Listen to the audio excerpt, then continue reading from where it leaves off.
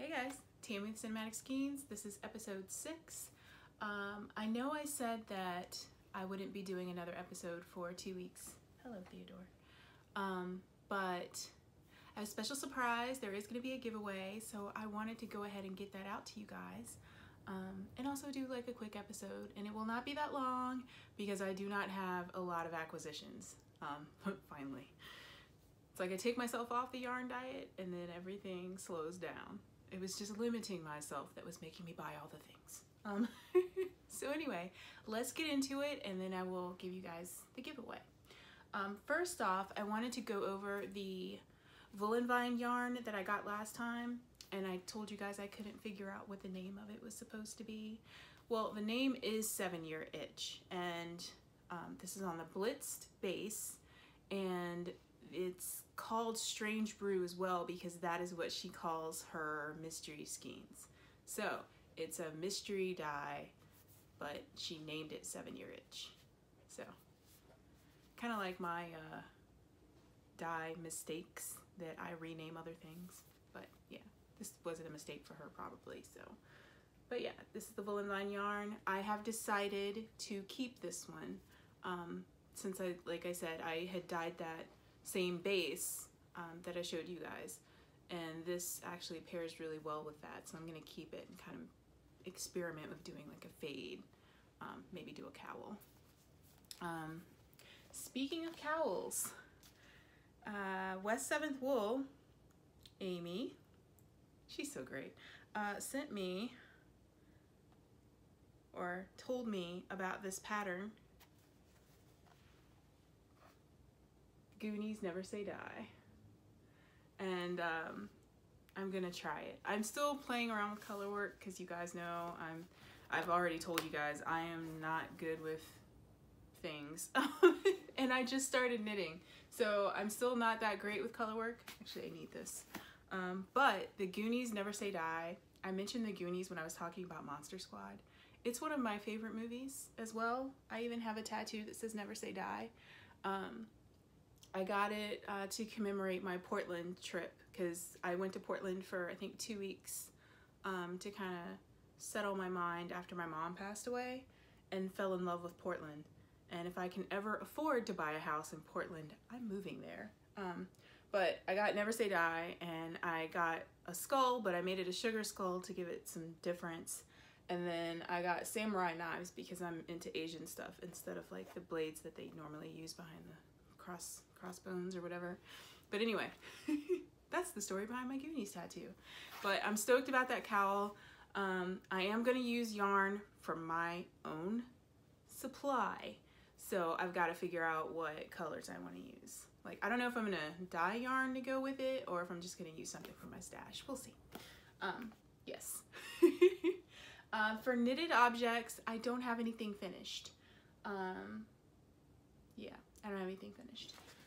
I do have my work in progress, which was the Bright Axis tee that I haven't felt like working on.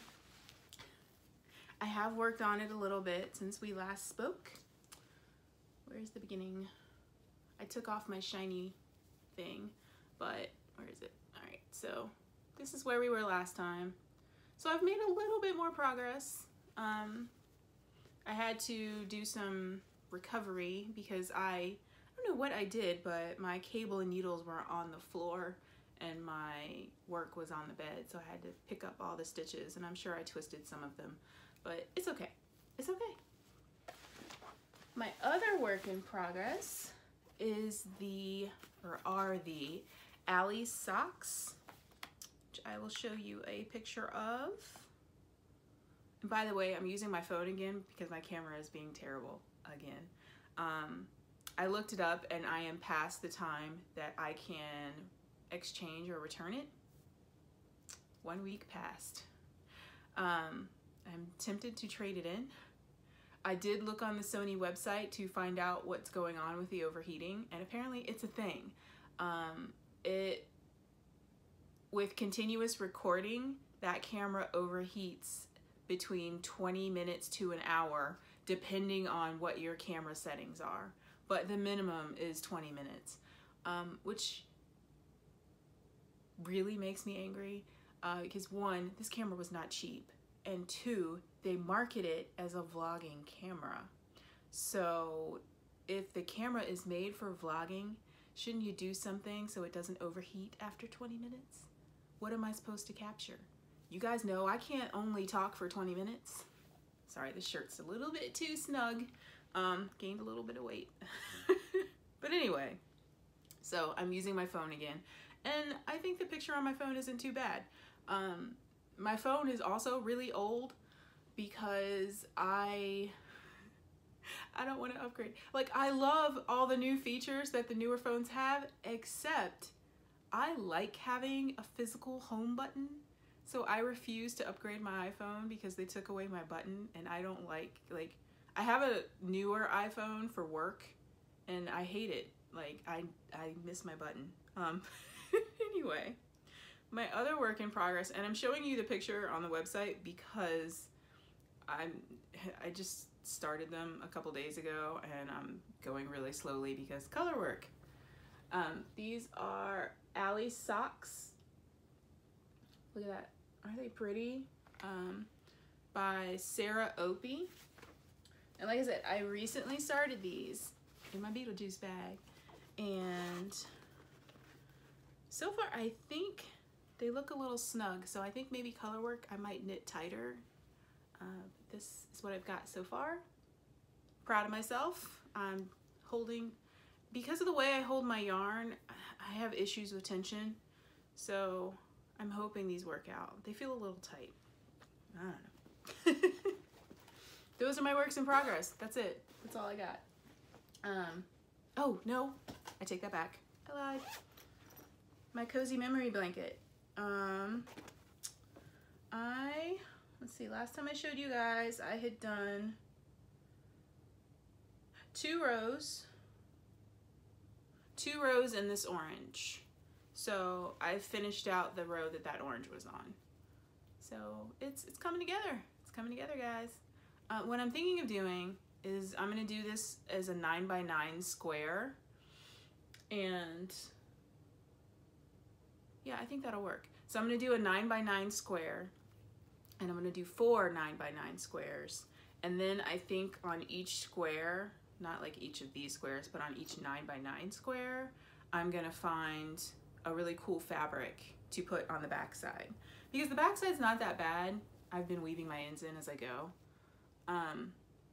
But I think I'd rather have something covering up the back side, like a sheet or something. So I think like different flannels would be really cool. So yeah. Okay, now that's my works in progress. All right. Acquisitions. Going through this really quick, huh? Told you guys it wouldn't be too crazy. I got this. I don't know if that's showing up backwards. It probably is.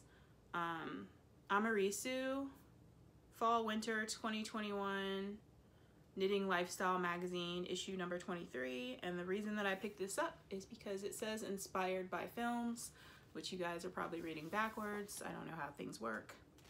But I flipped through this yesterday. I didn't really like go through it. But there isn't a lot in here I think I would make. Because, I don't know, I'm picky.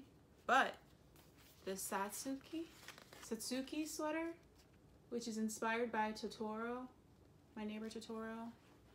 I really like this one. It's like simple, and like, it almost looks like runes, which I think is kind of cool. But yeah.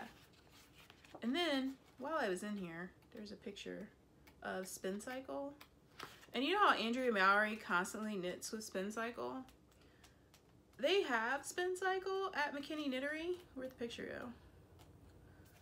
Spin Cycle yarn. They have it, and I've looked at it, and everybody is like flaunting its praises. Here's my issue. I can't tell what the colors fade to just looking at the skein of yarn. Like, I need a swatch. Like, I need to see like how the colors fade. And I know there's like, their whole thing is it's like a long fade. That's all fine and great, but can you do like a kind of like the Zour balls. They have that little picture on it that shows you what the colors look like. I wish they did that, because I literally cannot tell what the Spin Cycle yarns are gonna look like, because I wouldn't mind trying one of Andrew Mallory's sweaters with Spin Cycle, but it's expensive and I don't want to buy something that I'm not gonna like. So yeah, anyway, so this was cool.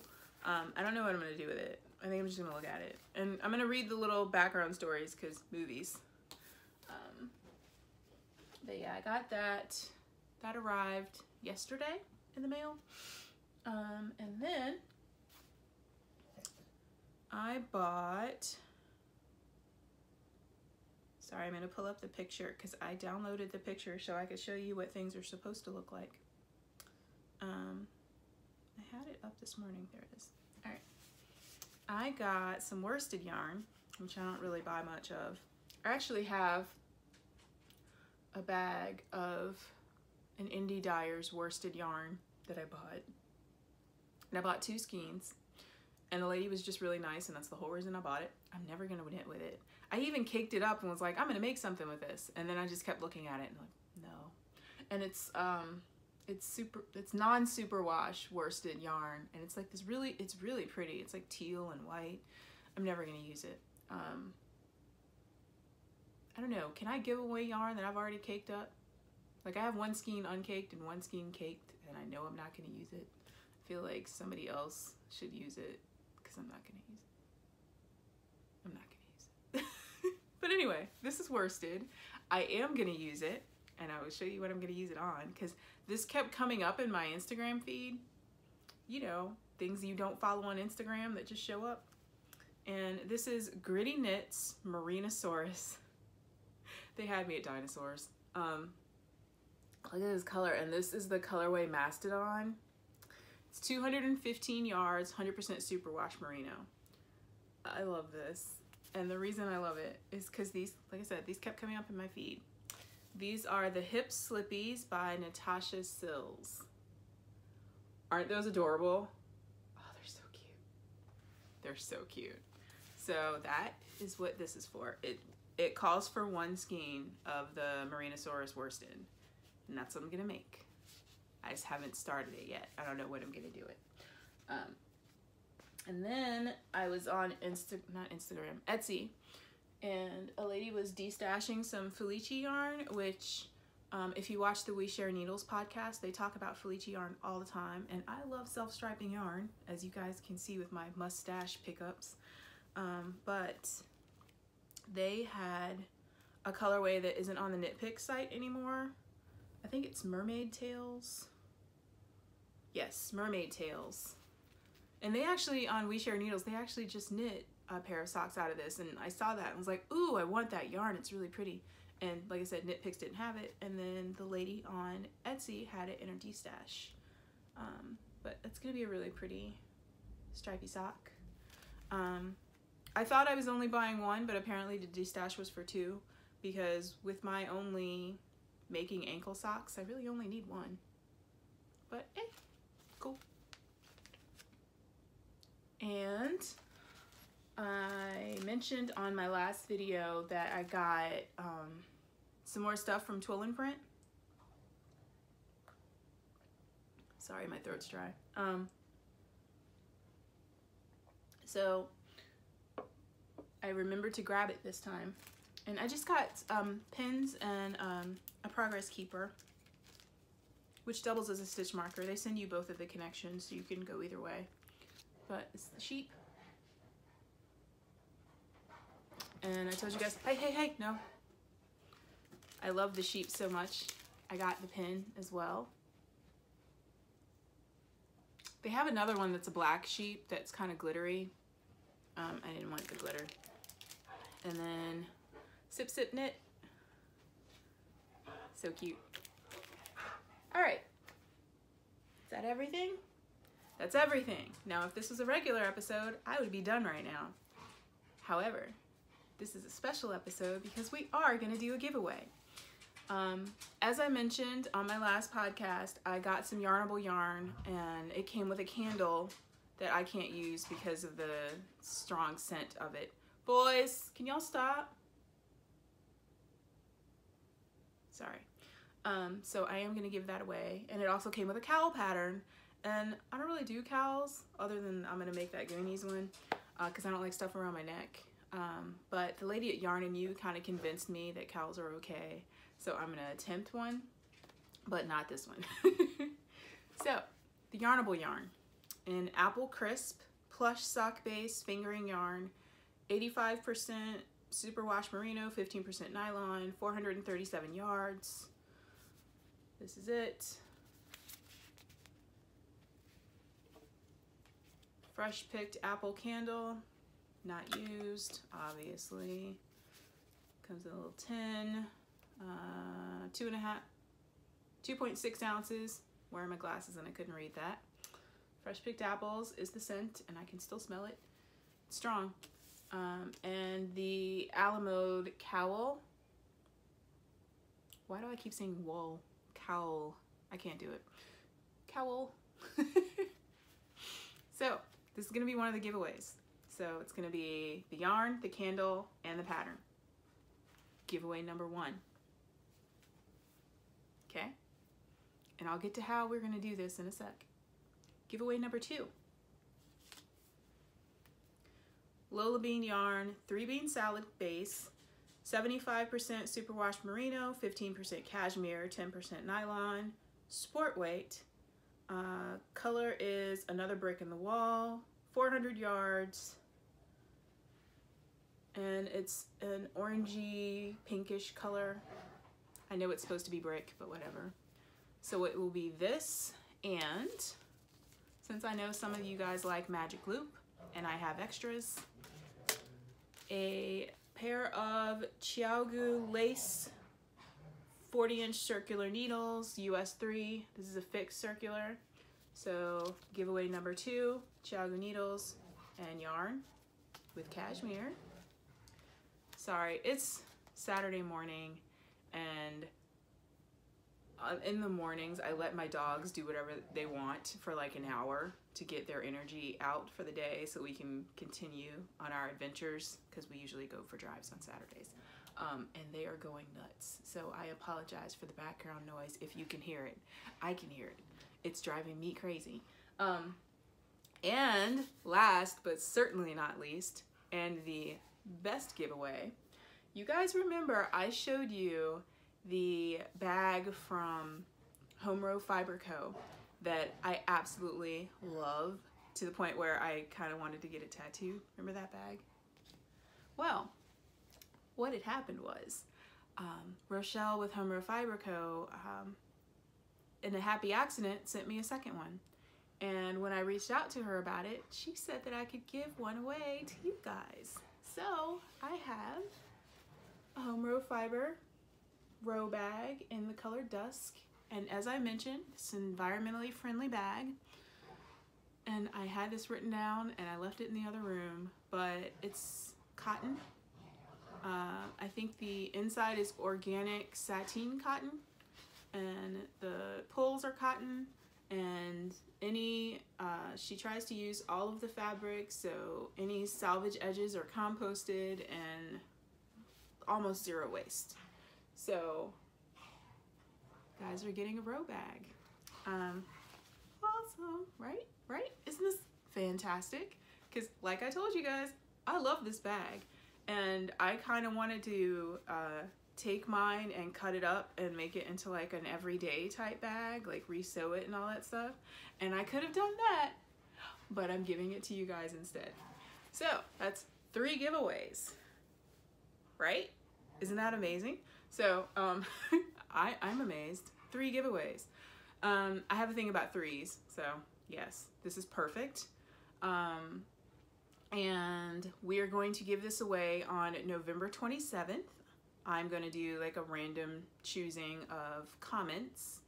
And in your comment, I want you to tell me.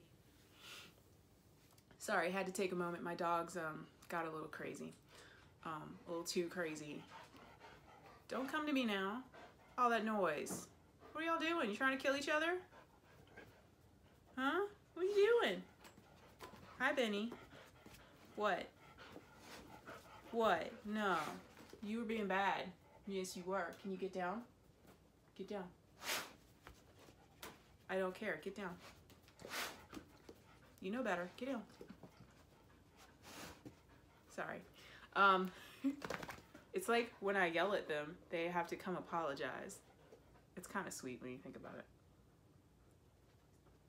Anyway, back to the giveaways. To enter the giveaway, I would like you to share a movie with me that always makes you smile in the comments below.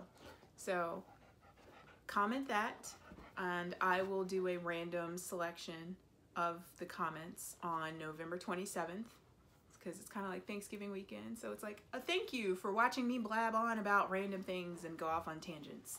So it's a thank you giveaway. So enter the giveaway, leave a comment below of the movie that makes you smile all the time. Mine is Big Trouble in Little China because it's my all-time favorite movie. But yes, so with that said, happy knitting, and I'll talk to you guys again in 2 weeks. Bye.